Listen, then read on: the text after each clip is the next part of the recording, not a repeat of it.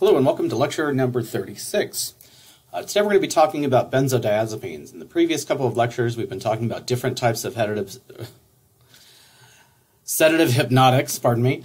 In particular, in the last lecture we talked about barbiturates. Today we're going to talk about the benzodiazepines. These drugs are primarily used to treat anxiety and sleep disorders. So we'll spend a little time talking about this class of drugs because they are a very commonly used type of sedative.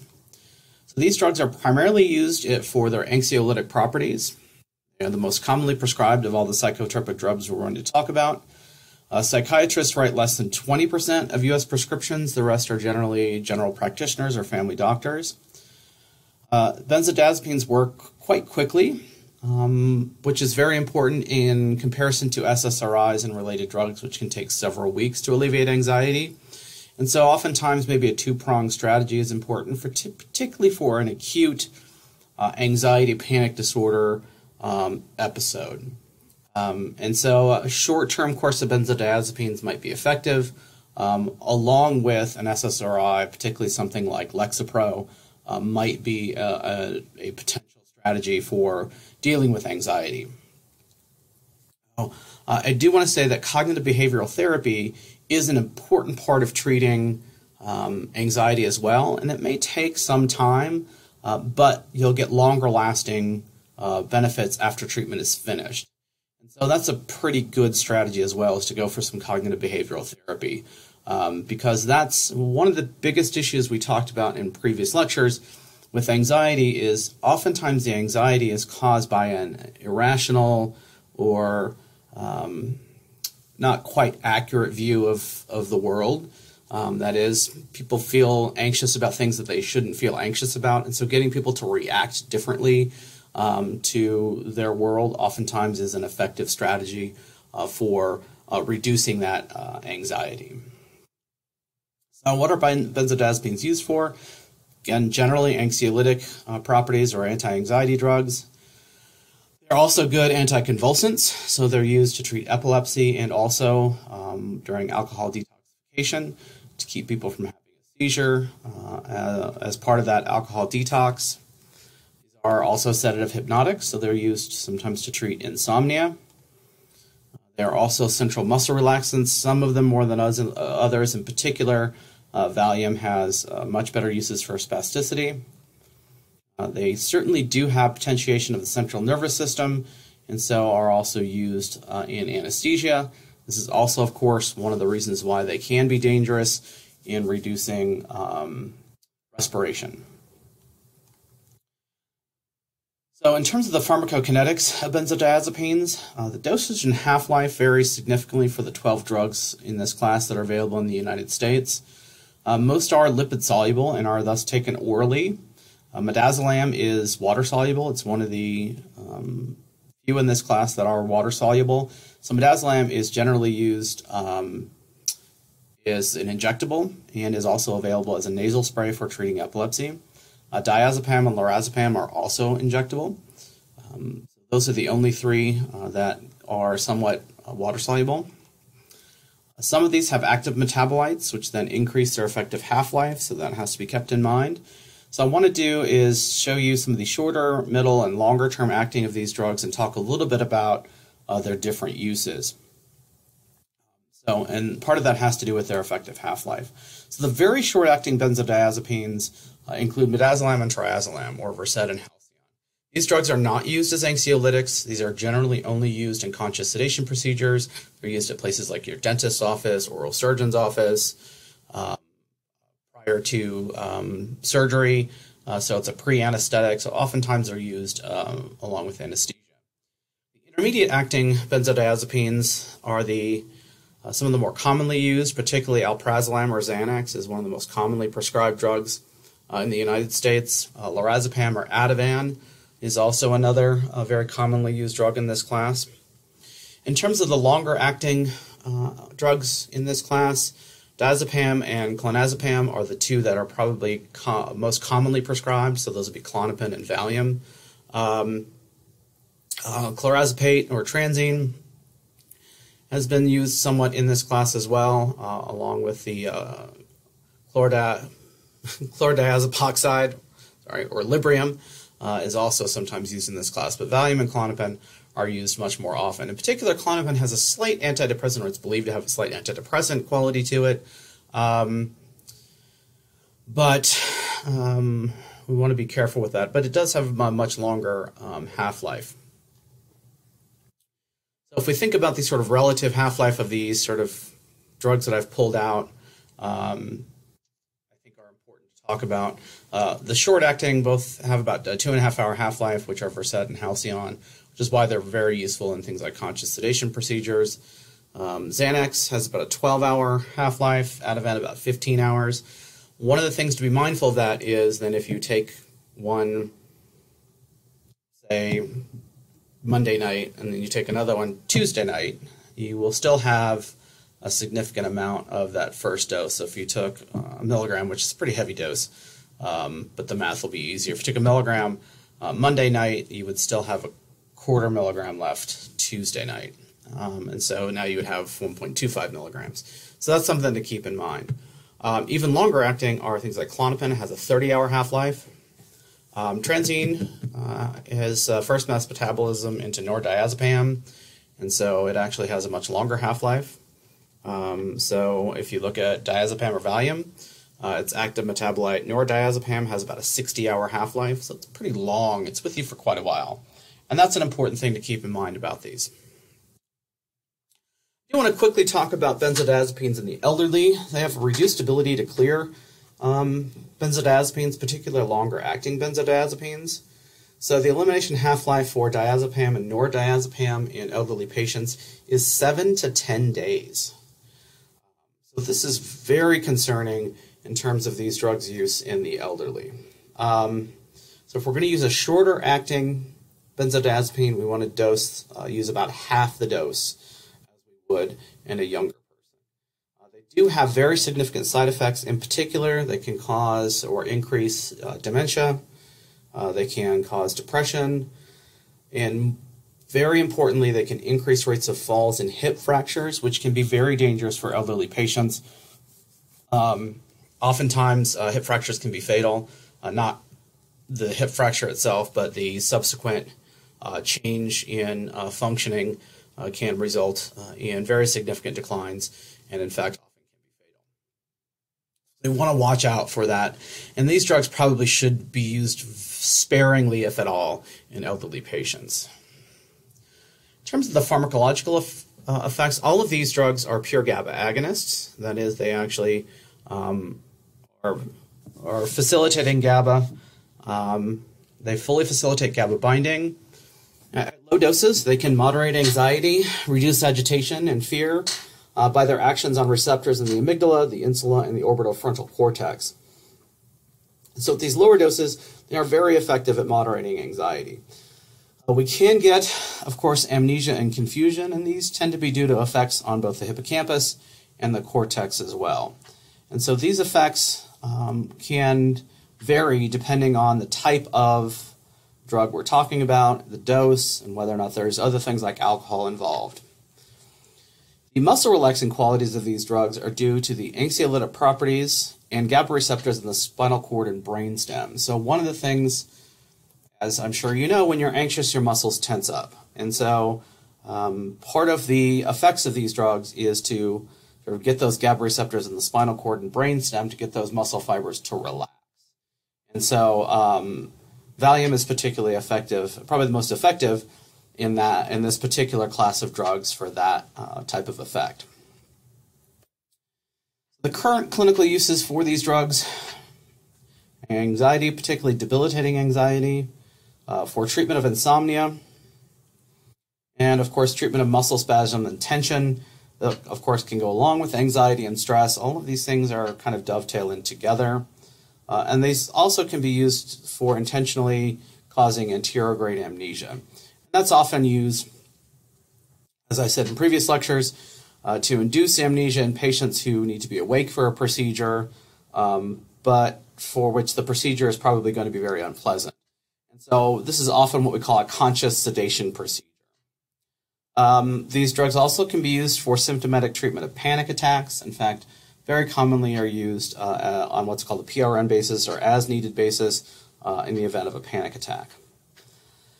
Finally, some non-specific treatment of anxiety that might accompany other psychological disorders. So anything that's in the anxiety realm is part of where we may get some use of these drugs. It's important to understand that anxiety and insomnia oftentimes go together. People who are anxious oftentimes have difficulty going to sleep. And so by treating the anxiety, you can treat the insomnia. These drugs sometimes are used for treatment of alcohol dependence. As we talked in the alcohol lectures, probably not the best use of these drugs, but they are often used for that. A lot of limitations for these drugs. Of course, they can cause amnesic effects. Rebound can increase anxiety, and insomnia can both complicate withdrawal. And so oftentimes if you go off of these drugs, you have an increase in anxiety and increase in insomnia. These drugs are addicting, and they're characterized by both physical and psychological dependence. So very problematic in patients with alcohol and substance abuse problems. So we want to be very cautious in that kind of population in terms of whether or not to use this particular drug. The biggest problem with these drugs is that the withdrawal can be fatal. So particularly if this is a drug that's been used every day, you cannot just cold turkey stop these drugs because that can actually be fatal. So as single agents, these drugs are not effective in treating comorbid depression. They can make chronic pain worse. They can potentially be lethal in overdose or when combined with alcohol or opioids, so we want to be very careful of that. Even at low normal clinical doses, they can impair real-world driving performance. And one study I found a milligram of alprazolam impaired driving similar to a blood alcohol content of 0.15. Having taken Xanax in the past, a milligram of Xanax, I would not be able to get out of bed. Everyone reacts to these drugs a little bit differently, and I'm particularly sensitive. I used to take a quarter milligram of this on occasion. That was sufficient to give me a good night's rest. A milligram would put me out for quite a while. Women are oftentimes more affected in terms of their impaired driving than men. It's not particularly clear why. But certainly there are significant detrimental effects on driving, memory, divided attention. Any type of cognitive task can be reduced by these particular drugs. So there are certainly well indicated and valid current uses. As a pre-anesthetic medication for sedation and amnesia, midazolam is certainly the go-to drug in this realm. It's very fast-acting, and in the event of an overdose, it can be instantly reversed with a drug called flumazenil we'll talk about here in a moment. Again, intentional drug-induced anterograde amnesia for operative procedures, or in the case of some of my research, we actually use this as a model of amnesia to study conscious and unconscious forms of memory. One of the other well-indicated and valid current uses is for acute treatment of debilitating anxiety. You'll have to accept the accompanying cognitive and psychomotor impairments, but debilitating anxiety is debilitating. So for that acute treatment, short-term treatment, these drugs can be effective. And so having them available for that acute treatment, I think, is a valid use. But what needs to be very clear is these drugs should not be used every day, because that withdrawal can be fatal in daily users. And I think that's an important thing we have to keep in mind. Now, a lot of people take these drugs every day and they're just fine. But for my money, this is not something that should be done every day. In terms of the side effects, people, of course, feel sedated or drowsy. There can be some ataxia or difficulty with muscle movement, sort of lethargic, mental confusion, motor and cognitive impairments, some disorientation, slurred speech, amnesia, some type of dementia, and of course they also can be used in combination with hypnosis. The physical and psychological dependence are particularly problematic for people with substance abuse disorders, and if this is used daily. Another very important potential side effect for this class of drugs are possible fetal abnormalities. And what's very important about this is they can affect chromosomes in both sperm and ovum. So birth defects can be caused by use from either the mother or the father. And that's particularly important to keep in mind. It's one of those things that almost always is left out in terms of the discussion of these drugs. But in particular, midazolam can cause chromosomal effects on both males and females. So, if you're going to be using these drugs, if you're going to have surgery, it's best that you refrain from reproducing for some time afterwards. Finally, one of the most significant problems is interactions with alcohol and other sedatives, opioids, etc. These drugs should not be used in combination with any other of those types of sedating drugs. These drugs certainly have some abuses. We don't want to use these for long-term treatment of life's anxieties. These need to be used for short, acute treatment. They can be used for treatment of drug-induced REM rebound and insomnia, or should not be used, of drug-induced REM rebound and insomnia. Certainly, Rohypnol is a potential date rape drug in this class. Should not be used for long-term treatment of alcohol abuse or alcohol withdrawal. Certainly should not be used for self-medicating for psychological distress. And we should never use long-acting benzodiazepines in the elderly. So we really do not want to use these drugs for any of these purposes, particularly not as a date rape drug. But long-term treatment of life's anxieties, it's much better to learn how to cope with them than to pop a Xanax every time one comes up. So we have to be very careful about that. And certainly that's one of the reasons why these are often used for self-medication of psychological distress. So some advantages and disadvantages. These can be very safe, and they have relatively low toxicity compared to barbiturates or alcohol. They don't induce metabolic enzymes, so you don't have to start taking larger and larger doses over time. Some disadvantages, they all cause amnesia of one ilk or another, and so if you're studying for an exam, this is not the drug to take. We do get tolerance. We don't get metabolic tolerance, but we do get receptor tolerance. We can certainly get dependence and withdrawal, particularly if these drugs have been used on a daily basis. And they certainly have a pretty significant potential for abuse, and so we want to be very cautious about these particular drugs. Certainly, one of the biggest problems with these drugs is potentiation of other sedative hypnotics, so they should never be used in combination with other sedative drugs, particularly with alcohol. I do want to spend a few minutes on the mnemonic effects of benzodiazepines. They all have the potential to cause temporary amnesia, and in particular what we call anterograde amnesia, which is a formation of a new memory. So it blocks the formation of new memories. This is primarily for episodic memory or memory for like what's happening around you as compared to semantic memory or other types of memory. Episodic memory is also called context-dependent memory. And so generally when we're talking about blocking this kind of memory, it's you just don't remember what happened during that time period. This might be useful for pre-surgical preparation. It makes people calm. Then if there's anything, difficult or traumatic or potentially traumatic that needs to be occur, then you won't have memory for that.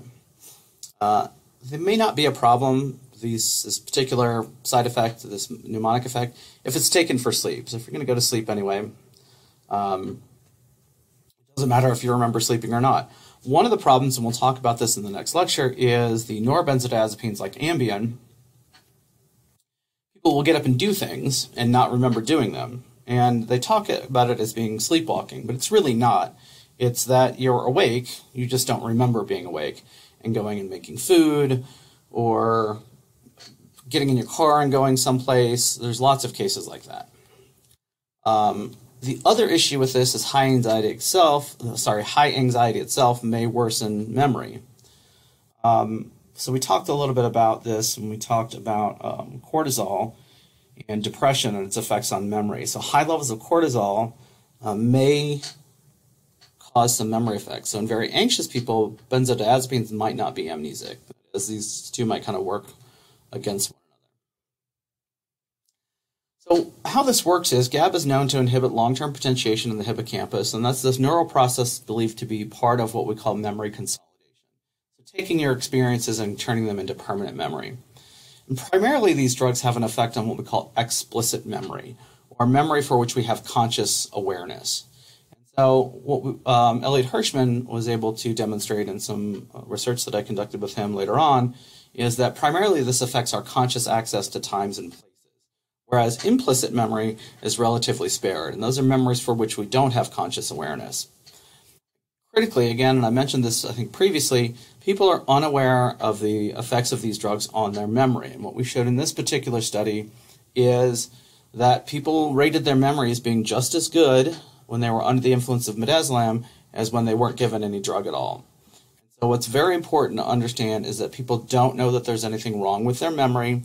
And so things like discharge instructions from a surgical setting need to be given to somebody else, because the patient may think there's nothing wrong with their memory, but in fact won't remember that later.